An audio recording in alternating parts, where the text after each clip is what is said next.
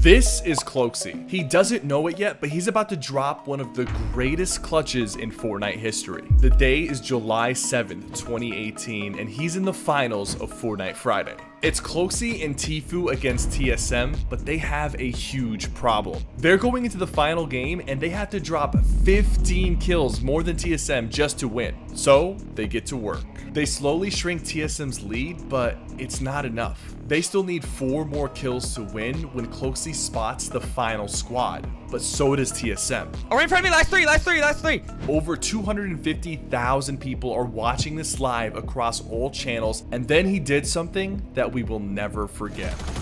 Got one. Got 2.